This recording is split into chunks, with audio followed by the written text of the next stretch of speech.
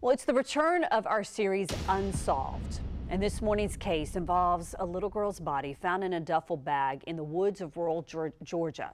35 years later, her identity still remains a mystery, as does her cause of death. Katie Jeffries reports from Ware County.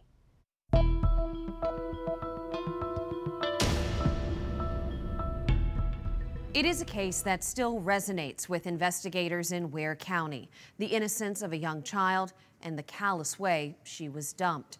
Now, more than 30 years later, they are still trying to figure out who she was. It is a desolate area, wooded and quiet, about a mile down Duncan Bridge Road, just outside of Waycross, Georgia. Somebody put this little girl out here to be sure that she wasn't found. A place known for dumping trash or other unwanted items, rarely visited by people. But just 4 days before Christmas in 1988, a timber worker was walking through the woods when he saw a TV cabinet lying on the ground. He started looking at the cabinet and realized that there was human remains inside the cabinet, and they called the Ware County Sheriff's Office. Georgia Bureau of Investigation Special Agent in Charge, Jason Sechrist, is now working the case.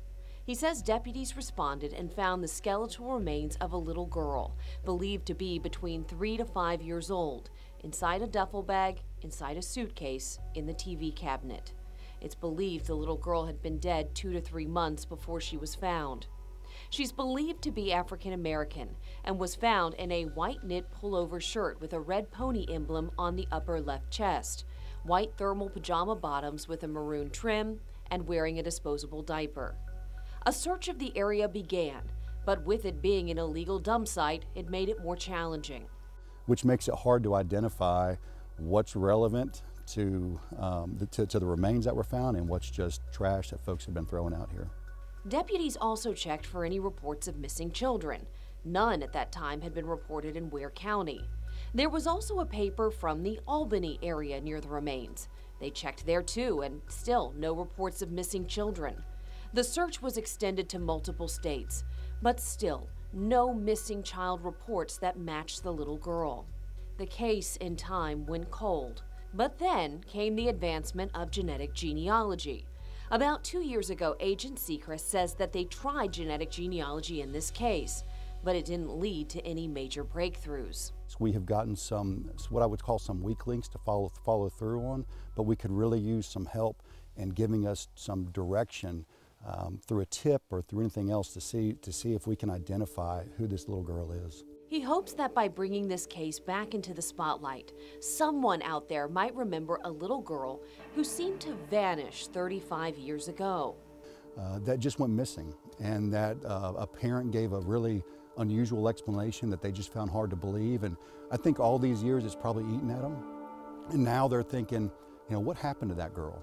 As for how the little girl died, that is just one of the many questions in this case. But Agent Sechrist says multiple GBI agents and the Ware County Sheriff's Office have worked this case over the years. By no means has it been forgotten, nor will it ever be, until they get answers. A child holds a special place in any investigator's heart. They are so innocent and can't protect themselves. You know, we want to provide justice for that child. We want to identify that child. That child is a person and deserves to be identified. And there's family members that I know want to know what happened, that to this day still think about that little girl that they haven't seen for 30 years. And they want to know what happened, and we want to be able to provide those answers. If you have any information about this case or you think you know who the little girl could be, you're urged to call the Georgia Bureau of Investigation.